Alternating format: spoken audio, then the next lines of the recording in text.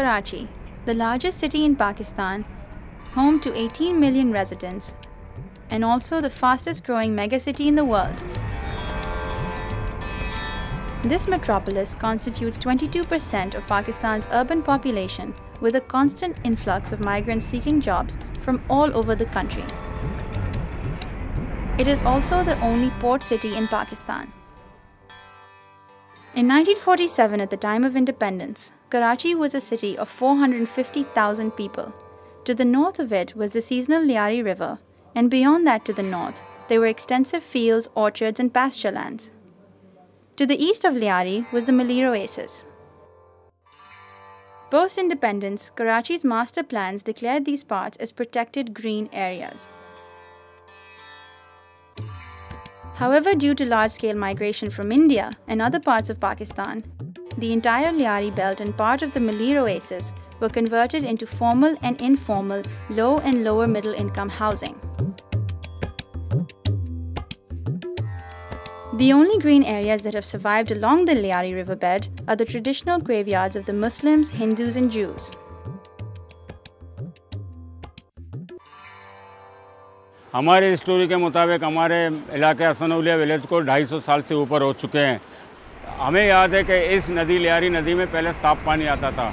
यहाँ छोटे छोटे कुएं बनते थे, वहाँ से लोग अपनी ज़िंदगी की ज़रूरतें पूरी करते थे, पानी के कपड़े धोते थे, पीते थे और उसे अपने बर्तन वगैरह सब कुछ यही पानी को यूज़ करते थे, इस्तेमाल करते थे। यहाँ बाकायदा एक काश्त होती थी, फसलों की काश्त होती, लोग सब्जियाँ बोते थे।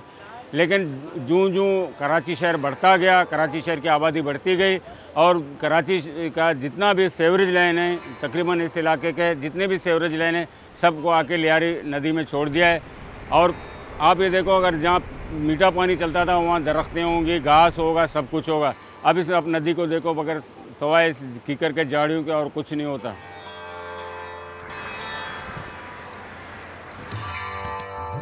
This expansion of the city into the pasture land of the villages located on the periphery in the Karachi district has continued. And over 150,000 residential plots have been developed here in just the last 3 years, suffocating what were meant to be Karachi's lungs. Karachi used to have a very thriving rural hinterland. Agricultural practices here were very sound. And even till like in the 1973 master plan, we had a very clear vision of where we wanted to go in terms of expanding the agricultural base and using it in a way so that food security is ensured in Karachi.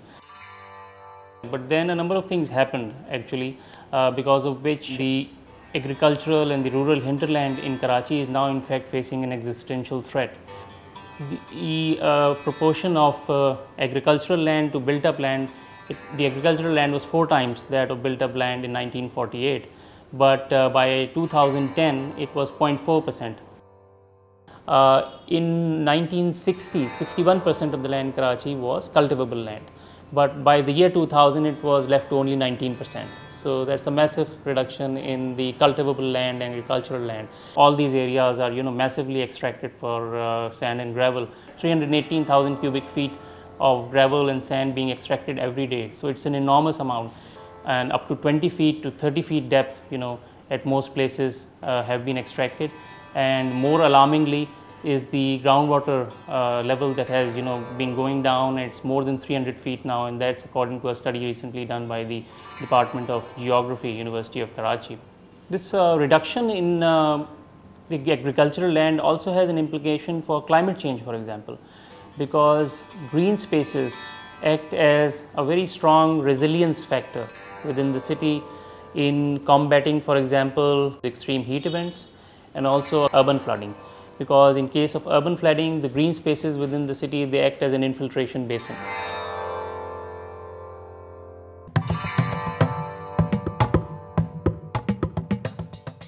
To accommodate Karachi's expanding population, the city sprawled into its rural areas. This was regarded as godsend for the poor, providing them with relatively affordable land on which they could build their houses. But residents here are beginning to feel otherwise. मैं इसलिए आई थी, मेरा कोई घर नहीं था, किराए पे रहती थी।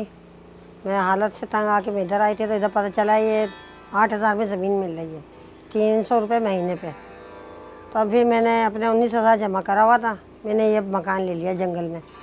मैं चलो अपनी ज़मीन हो जाएगी, बच्चों का साथ हो जाएगा रहने का। जब से हम आए ना, जब से यहाँ दुखी उठा रहे हैं, बसें इतनी भरी भरी आती हैं कि औरतों को चढ़ने की जगह नहीं मिलती। फिर खड़े रहते हैं 1-2 घंटे तक रोड के ऊपर। चिंची में बैठो, चिंची वाले को पैसे दो, 30 रुपये किराया लेता है वो, नागन तक के। शहर में तो ये बहुत करीब हो जाते हैं हम। वहाँ तो क्यों बंगले हैं, प्लाजे हैं, हर नौकरी मिल जाती, 2-2 घर में भी जाके कर सकती हूँ मैं। बच्चे भी मेरे महफूज रहते हैं वहाँ पर। अब मैं सोचती हूँ मकान बेचने की, तो इसकी कीमत बहुत कम लग रही है।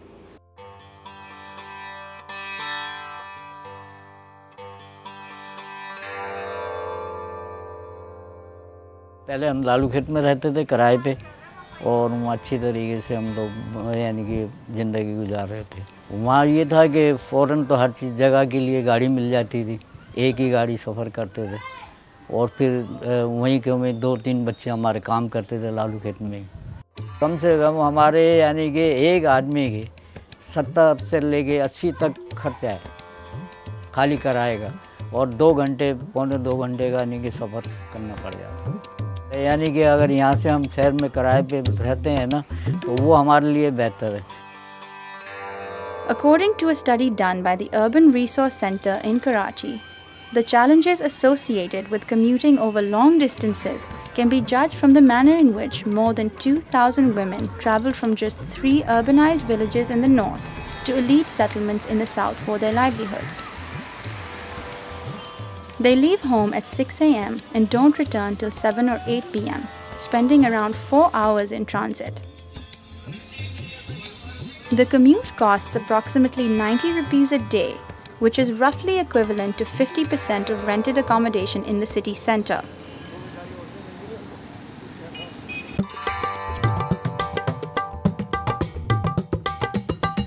To overcome some of the negative aspects of living on the fringe, a new phenomenon is emerging in this rapidly growing city. This is the densification of the old inner city's low-income, formal and informal settlements. Individual homes on small lots are being turned into high-rise apartment blocks, not only changing the lifestyles of the inhabitants, but also the physical form of the city. Punjab Colony exemplifies this trend, where demand for living in the city centre is driving this densification. Investor हैं यहाँ पे, जो है ना, investor हैं वो पैसा लगाते हैं। जैसे आपकी ज़मीन है, आपकी ज़मीन नीचे से ले लेते हैं, आपको लगा उसके ऊपर वो लोग खर्चा करते हैं, आपको 1+3 इस तरह जैसा भी उनकी वो हिसाब किताब होता है उस तरीके से वो लोग दे देते हैं। बाकी सारा वो इन्वेस्ट करके बाकी वो सब वो अपना सेल कर देते हैं। मकसद ये हमारी अपनी ज़मीन है, इन्वेस्टर को हमने दी है, लेकिन ये है कि अभी 3 साल गुजरने के बाद भी जो है अभी तक वो जगह जो है हमारी कंप्लीट नहीं हो सकी है। और अभी ये है कि इन्वेस्टर है वो भागा हुआ है, तो ये है कि जगह हमारी अभी फड्डे में पड़ी हुई है।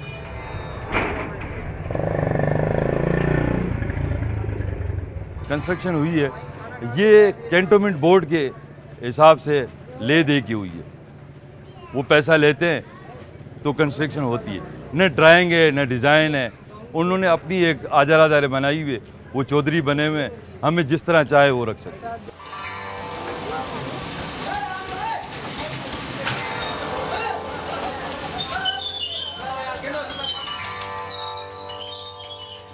Increasing number of families wish to live within closer to the city, closer to places of work, and that is what is driving this densification. The private sector has stepped in, informal private sector has stepped in to cater to this demand. Much of this development is informal. In the case of the Kachi Abadis, it's completely informal. Therefore, these structures are not monitored. They don't follow any rules, regulations of the Karachi Building Control Authority. These high-rise buildings are built on very shallow foundations. In an earthquake, they will simply collapse. Rules and regulations related to ventilation, related to light are not followed. The apartments are becoming smaller and smaller so that they can become affordable to the people in low-income settlements. In the process, you have large families living in one room or two rooms, creating immense congestion. And naturally, when there is such congestion, there are bound to be social problems associated with it. Also, many of these not many, but all these high-rise buildings that are being built in the Kathiawabadis have no lifts. So people have to walk up 7 floors, 6 floors. They can stay cooped up in their apartments because it's a difficult process going up and down, especially for elderly people and for children.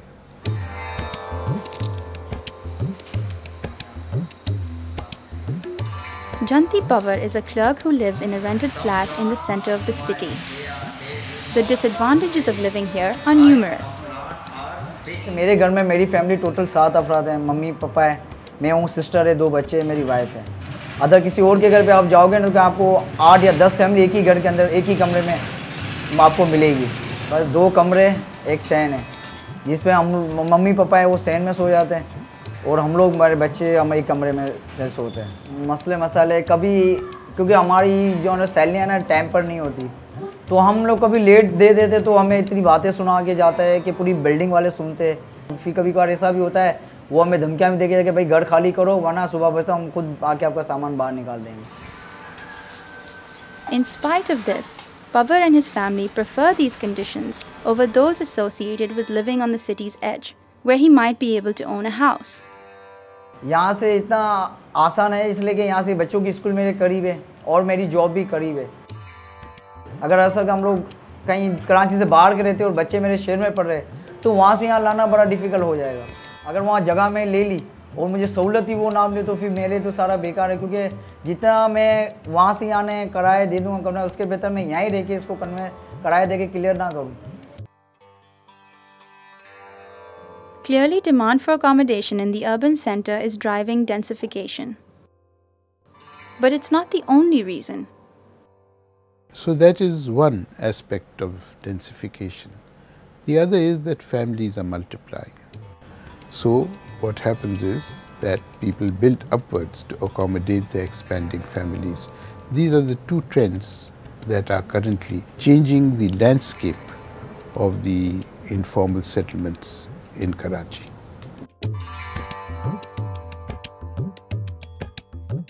देखिए, housing के हवाले से जहाँ तक आप बात कर रहे हैं तो हाउसिंग के हवाले से हमारे इलाके में ख़ासकर जॉइंट फैमिली सिस्टम है शुरू से, तो लिहाजा तब्दीली इतनी ज़्यादा तक नहीं आई। जो हमने घर देखा हुआ पहले जब हमने बचपन में देखा, कम से कम एक कमरा था, जो अब जाके अगर उसके बच्चे हुए, बच्चों ने शादियाँ कर ली, उसी जगह पर डबल होकर 2-3 कमरे बन गए और इसी बुनियाद पर जो है इलाका मतलब बढ़ तो रहा है, लेकिन कि जगह तो महदूद है। आपको मालूम है कि जगह कोई मतलब 100 गज़ को 200 गज़ तो नहीं कर सकता, अलबत्ता उसको स्टेप बाय स्टेप बढ़ा रहे हैं, बिल्डिंगें बन रही हैं।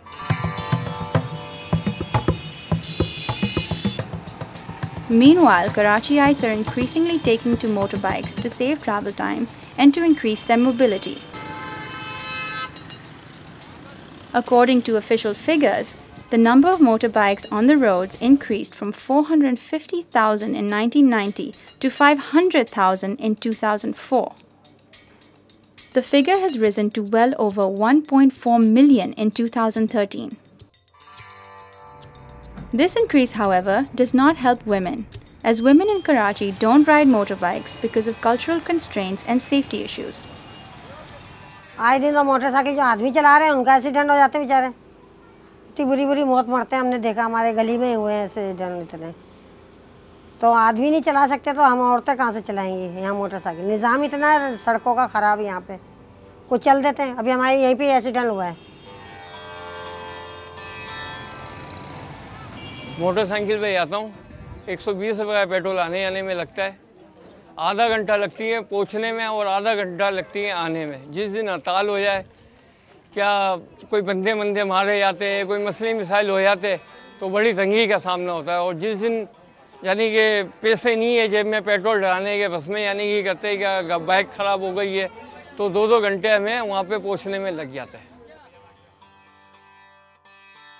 The once attractive proposition of owning land on the informally developed fringes is further at stake with the cost of land having risen from 176 rupees in 1991 to 10,000 rupees per square meter today.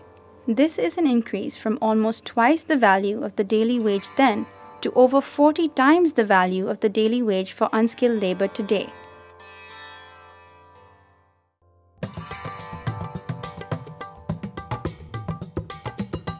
Much of Karachi's land use, housing and transport problems could be overcome if the poor lived near their places of work in formally planned areas. This is not impossible as Karachi has substantial government land both within the city and on the immediate periphery. What has happened over the past several decades is that new satellite schemes had been planned and the poor were actually dispersed with an anticipation that fast-moving transportation links would be able to connect them to the places of work, especially in the city center, as well as the new industrial locations which were created. The inner city areas were considered to be high-priced and high-value lands, which were apportioned for different types of uses other than low-income houses. It is usually believed that lower income settlements will eventually become ill-managed and will not have a potential to maintain a certain type of urban morphology, urban performance which is desired by the relatively high-end real estate developers. But one thing which has been missing in our policy framework is the possibility of allocating funding, allocating credit for acquiring land. Usually the credit is kept for the construction of properties on land which is already owned by any owner. However, we all know that the poor do not have the means to access land without the availability of credit, and if various type of instruments are generated in the form of cooperative mechanisms or in certain cases collective low-income groups, that can in fact provide a very effective mechanism of making inner city lands accessible to the poor. Meanwhile, city dwellers are increasingly opposed to this planning mindset that relegates them to the fringes rather than accommodate them closer to the center. भाई हम जाना ही नहीं चाहते, हमको जब यहाँ हमारी जगह पे हमारे वतन में जहाँ हम रह रहे हैं हमको यहीं सहूलत देना। सरजानी टाउन में क्यों देवे, हमको यहीं दे देवे, डिफेंस में दे देवे, पंजाब कॉलोनी में दे देवे, गुलशन इकबाल में दे देवे, गुलशन मेहमान में दे देवे। हमको इतना दूर क्यों भेजा, क्या हम लोग ऐसे फालतू के हैं जो हम लोग को खड्डे में भेजेगा हुकूमत। तो एक जो घर होता है ना, जिसे कहते हैं माँ, ज़मीन को कहते हैं, पाकिस्तान को कहते हैं, जहाँ बंदा रहता है वही रिहाइश अच्छी होती है। मैं मर जाऊँगा तो आप कई बाद से सरजानी नहीं आओगे, वहाँ सिर्फ जनाजे में 10 लोग होएंगे, 20 होएंगे, 30 होएंगे। यहाँ मैं मरूँगा तो 400 लोग होएंगे।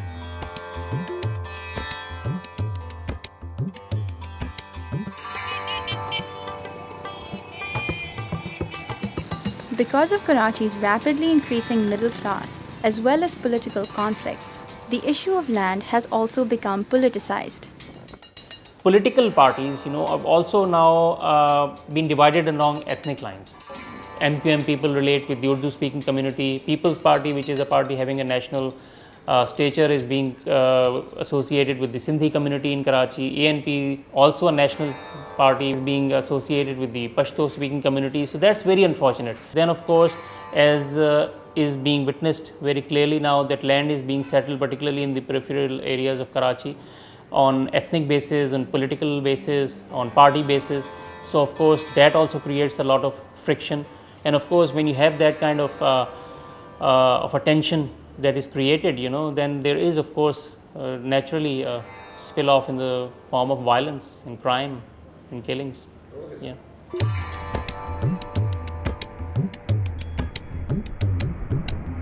There are 13 different land-owning agencies in Karachi, each with their own bylaws and zoning regulations, and with little coordination with each other. Also, the government's unwillingness to provide land for additional housing near the city centre or the immediate periphery is prompting existing settlements to develop upwards. The crux of the issue is of the urban poor gaining access to formal housing, as 70% of Karachi's population comprises of this social group. You know, you cannot do without planning. These things are happening, they are taking shape, but they can happen in a planned manner. You have to have an acceptance of this to begin with. Then you can support it through loans, through new planning rules and regulations that informal developers can follow. We have not made any such attempt so far. We have just let this happen. We have not accepted it, nor have we rejected it. The solution, of course, lies that where state land is available, you have low-income housing, and you support it with loans. Karachi, which right now is 4 towns, really distinct cities, divided between the rich, the poor, the elite, and the middle class. I think it will become a multi-class city, and I think we need to do that. A very important factor that would help in the creation of this multi-class city is the circular railway, where the circular railway intersects with the road network. Those are the ideal locations for the development of high-density, low-income housing. And you have lots of land at these intersections that can be used for this purpose. Karachi cannot expand any further. It has to densify. This is what Karachi needs, and this is what is happening, although we are not officially catering to that need.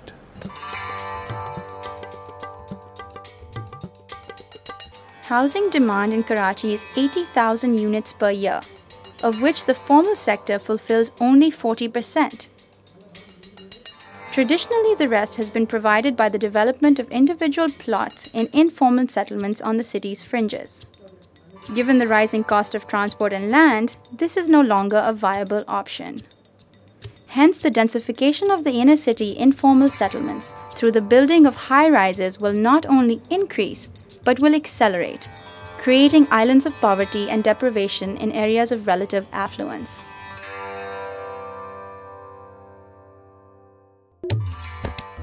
The repercussions of such gross urban inequalities are social and political conflicts, which are already taking a violent turn in the city. One of the ways in which a level of equity and justice can be established is by facilitating this densification rather than ignoring it. By utilizing state land within the city for high-density, low-income housing and making it affordable through appropriate fiscal policy. The failure to do this will turn an already divided Karachi into an even more environmentally degraded and poor, unfriendly city. Our political and bureaucratic stance towards this issue reflects an anti-poor bias, which must be overcome for a sustainable future of peace and prosperity for all.